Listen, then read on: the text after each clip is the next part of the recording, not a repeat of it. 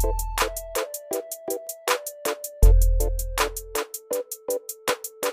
was ready to move on from the bottle cap challenge. I've got things to do, but then Donnie Yen, the Grand Master Ip Man, entered the game and unleashed the fury. I don't care who you are, you can't beat Ip Man. His moves are fair dinkum perfection.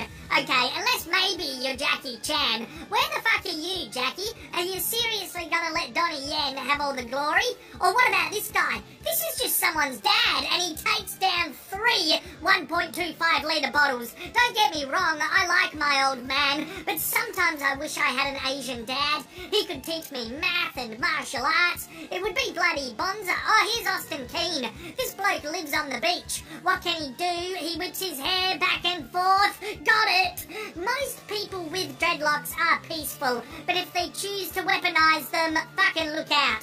That was deadly. That was basically a decapitation, and he knows it. Here's a mum, and the only person since Conor McGregor to bow to the bottle opponent. Her baby is thirsty, it's waking up. She needs to open this Dr. Brown's bottle. She is summoning her power and her inner mother kung fu strength. Here we go, the leg is up, there's a fluffy slipper, and off goes the cap.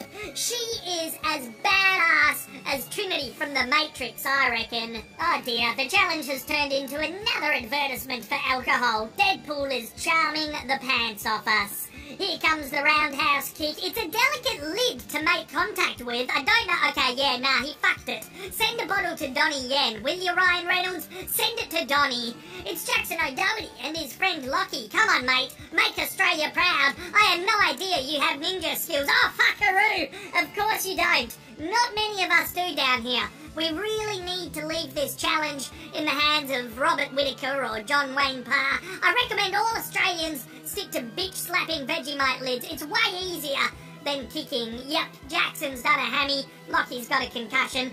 As we know, America celebrated their Independence Day recently, and what better way to celebrate than using your sweet, sexy all-American mullet to decimate a bottle. That is one very liberated piece of plastic. Don't be silly. Nah, don't be a dickhead. That's cheating. That's plain old cheating. Who has a warehouse, a supercar, and a bottle of champagne sitting around? Okay, this one is probably my favourite. This Sheila knows how to throw a thong.